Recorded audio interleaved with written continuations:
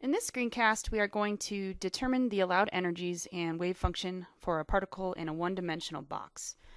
Inside of our box, which we're going to define as length L, our particle is free to move in the horizontal direction. But the particle is confined to the box and it cannot escape. The first step is to define the potential energy of the system as a function of x.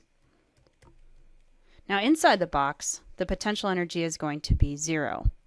This is going to allow our particle to move freely inside the box. At the walls of the box and outside of the box, the potential energy is going to go to infinity. This is going to ensure that our particle cannot escape. Now we know the general solution to the Schrodinger equation for a particle in free motion, and that is psi of x is equal to a sine kx plus b cosine kx. Inside of our box, our particle is free to move around, and so the general solution to the Schrodinger equation is valid. But we need to take a look at our boundary conditions. We know that the particle cannot be located at the walls of our box or outside of the box. And so we know that our wave function at x equals 0 and x equals L has to be equal to 0. Now if we substitute in 0 for our first boundary condition, we find that psi of 0 is equal to a sine k0 plus b cosine k0. And the sine of 0 is going to be equal to 0, but the cosine of 0 is going to be equal to 1. So the only way that this expression is going to be equal to 0 is if b, in fact, is equal to 0. So after evaluating our first boundary condition, we see that psi of x is now equal to a sine kx, where we still need to determine the values of our constants a and k. Now let's take a look at our second boundary condition. Psi of L is also equal to 0. So let's substitute this in. Psi of L is equal to 0 is equal to a sine kl. So now we need to figure out all of the values for kl, which makes this expression true.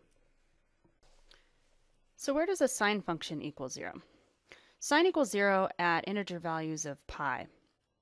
So that means that kl has to be equal to integer values of pi in order for our overall expression to be equal to 0. Let's call that integer n. kl then equals n pi, and if we solve for k, we find that k equals n pi over L. We've now used our boundary conditions in order to solve for two of our constants, and what we found is that psi of x is equal to a sine n pi x over L. At this point, we can actually solve for our allowed energy levels for our particle. In order to find these energy levels, we have to go back to our general Schrodinger equation. You can see here that the potential term has dropped out because inside the box our potential is defined to be 0. So we have now found our general psi of x expression, and we can take the second derivative to get our second derivative of psi with respect to x. If we plug this back into the general expression and solve for our energy, we find that E sub n is equal to h squared n squared over 8ml squared. At this point, you can see that our energy levels take on discrete quantized values. We've now solved for our wave function for our particle in a one-dimensional box and determined the allowed energy levels for our particle.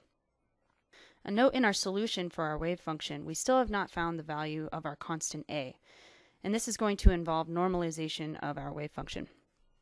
We'll take a closer look at how to normalize a wave function in an upcoming screencast.